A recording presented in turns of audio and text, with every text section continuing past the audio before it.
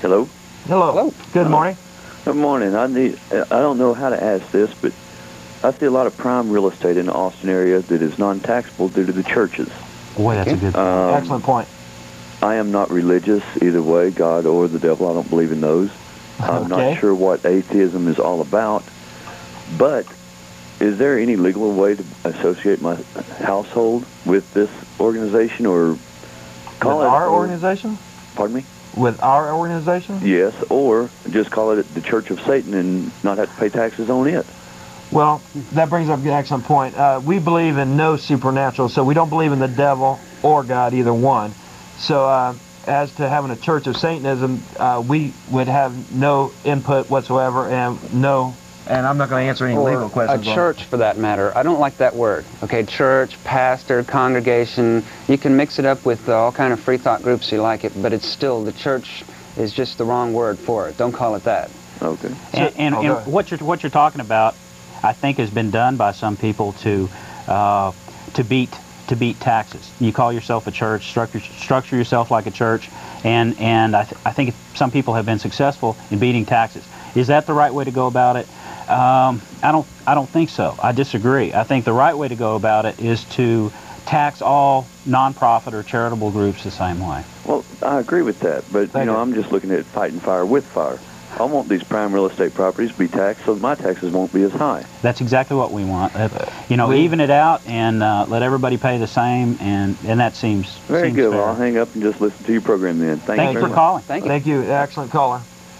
We would not advocate anyone to try to do anything illegal to avoid taxes, but other than to go through the political process and be a good citizen and vote for politicians that do agree with you on your point on taxes there. So does it look like we have another caller there?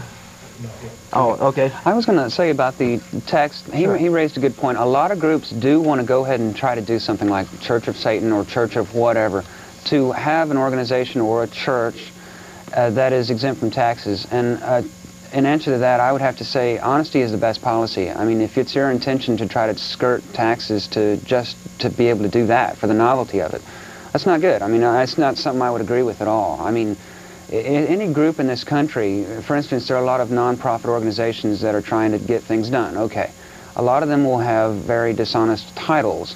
You'll hear about a group that'll have a lofty-sounding title that sounds all-encompassing and innocent, and then later on you find out it might be something else. Well, I really think this explains it all. Atheist, first word in the title, tells you, out of all honesty, you won't get any ambiguous talk in the title of our organization, because honesty is the best policy, I think.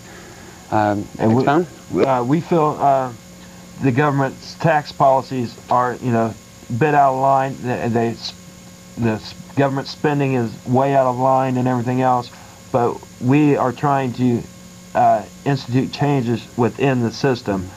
We do feel it's, the United States government is one of the best governments out there in the world, and we are not trying to dethrone it or anything else, but work within the system. How do you feel, Don?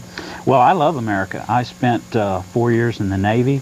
My father was a decorated veteran of World War II, and I like this country a lot. Yes. I feel very strongly about it. And one reason that I do is the amount of religious liberty that we have in this country.